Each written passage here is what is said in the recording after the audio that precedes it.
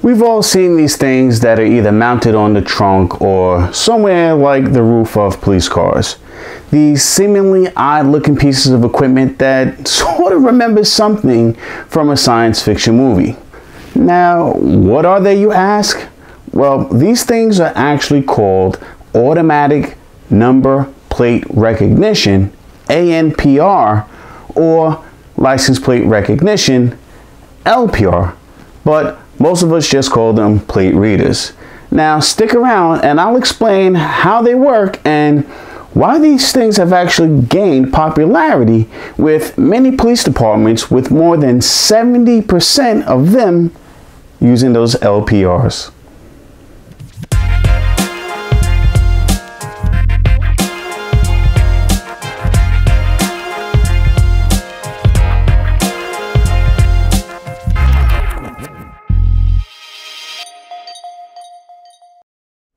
Welcome back, guys, and thanks for sticking around.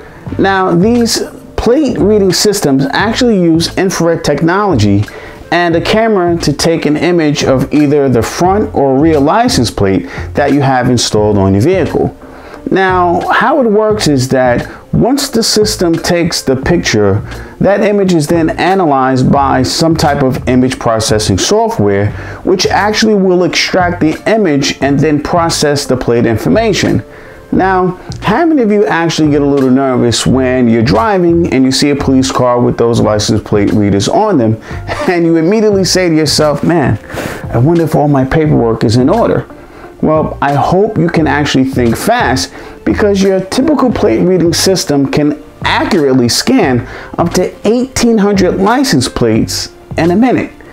Now, these devices are so good that they can actually identify a plate on a car that's traveling in the opposite direction at more than 160 miles per hour.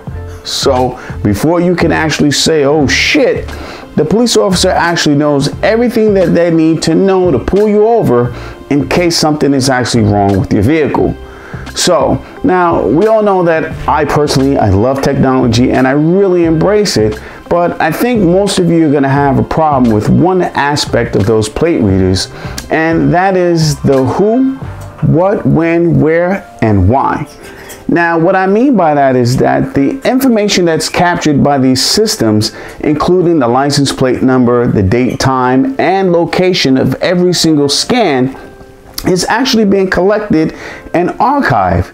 Now, that's really not my fight to take on, but just know that if your plate has been scanned, and trust me, somewhere it's been scanned, someone somewhere is going to be able to pull up your plate information and actually map out your movements to find out where you've been, and pretty soon know where you're going.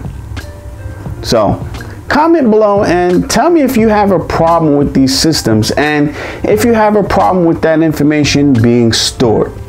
I think it's a problem. Privacy. Until next time, guys, remember, no one cares like we do, and I'll see you guys in the next video.